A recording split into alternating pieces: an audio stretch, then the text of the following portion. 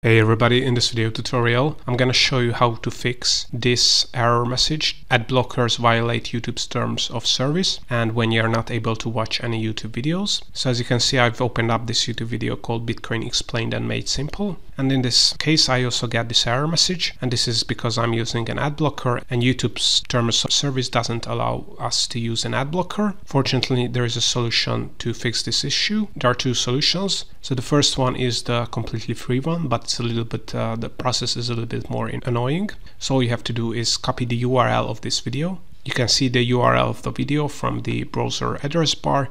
So copy that from your browser address bar, and all you have to do is open up an incognito window. It's Ctrl-Shift-N because I'm using Google Chrome, or Command-Shift-N if you are using a Mac. And every web browser has an incognito window, so open that up. And all you have to do is paste the URL of that video.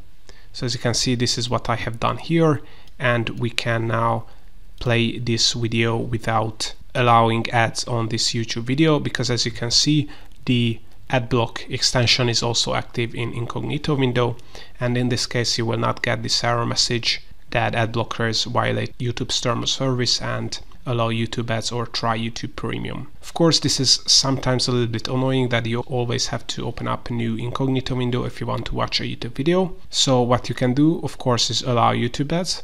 But if you don't want to watch annoying YouTube ads, you can also purchase YouTube Premium. But if you are in the United States or any other wealthier country, then you will find that YouTube Premium is quite expensive. So in the United States, right now it's 14 USD per month. However, there is a quick hack or workaround that you can use to get YouTube Premium a lot cheaper. So all you have to do is use a VPN service. So if you do not have a VPN yet, I suggest to use NordVPN. It's really affordable, only 3 USD per month. And there is also a 30-day money back guarantee with NordVPN. I will link it in the description below, so you can try out for free. And if you're not happy with it, you can cancel your subscription within 30 days. And once you have NordVPN or any other VPN service, all you have to do is change your current location to a country in Africa or in Latin America, where the YouTube Premium will be a lot less expensive. So what I've done is connected my computer to South Africa, as you can see here, but you can also select the South American country. And once you have connected to NordVPN in South Africa, all you have to do is open up the YouTube Premium page. So as you can see now, instead of the $13.99 per month price, we get it for 71.99 ZAR per month. And I'm also not familiar with this currency, but according to Google, it's less than $4 US. So this way you can save 10 USD per month. It's more than $120 per year using this solution.